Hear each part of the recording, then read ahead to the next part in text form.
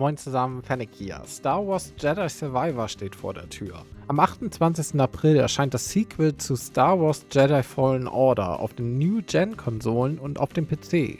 Hingegen zum Vorgänger setzt Jedi Survivor auf eine etwas offenere Spielwelt, erwartet jedoch nicht eine komplette Open World im Stile von Elden Ring oder Hogwarts Legacy.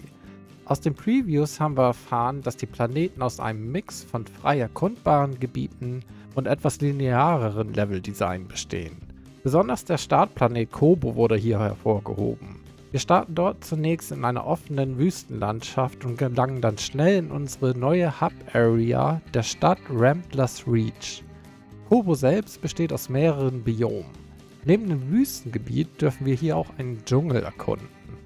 Neben den weitläufigeren Gebieten und der Stadt Ramblers Reach werden wir dieses Mal auf eine Vielzahl von NPCs und deren Nebenmissionen stoßen.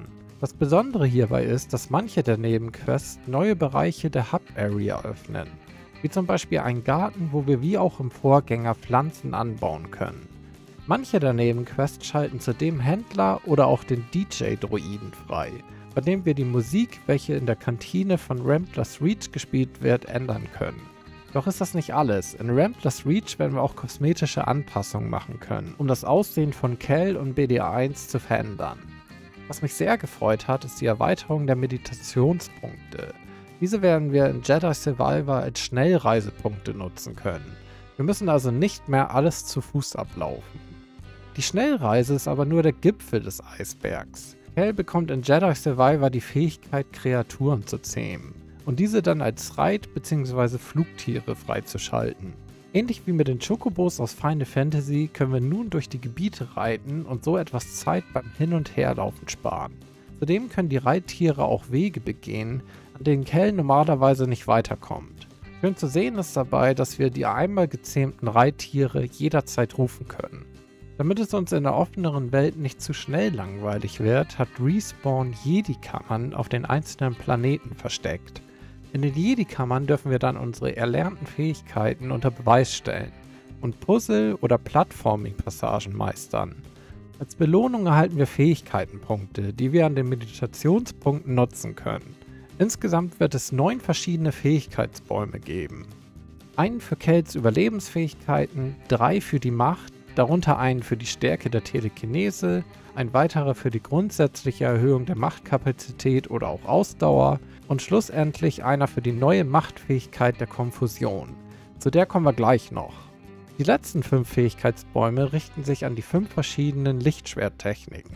Darunter ist die Einhandführung, die Stab- bzw. Doppellichtschwertführung, die 9 Doppelklingenlichtschwerter, bei der wir in jeder Hand ein Lichtschwert führen. Zudem noch die Zweihandführung und einen für die Blaster plus Lichtschwert-Kombo. Im Kampf können wir dann jeweils 2 der genannten Lichtschwertarten mit uns führen und auf Knopfdruck zwischen ihnen wechseln. An den Meditationspunkten können wir diese dann auch wieder austauschen. Cal wird nicht nur Kreaturen zähmen können. Durch seine neue Machtfähigkeit der Konfusion ist es uns möglich, dass Kreaturen kurze Zeit an unserer Seite kämpfen. Somit lassen sich Massenansammlungen von Gegnern leichter aufsplitten und wir brauchen keine Angst haben, dass wir hinterrücks umgelaufen werden. Die Kreaturen sind aber nicht die einzigen, die an unserer Seite kämpfen werden. Wie in einem der letzten Trailer zu sehen, werden wir zeitweise auch durch NPCs unterstützt. Ich denke, dass diese aber nur missionsweise zu uns stoßen und ansonsten keine Option darstellen. Was aber eine Option darstellt, sind die Schwierigkeitsgrade.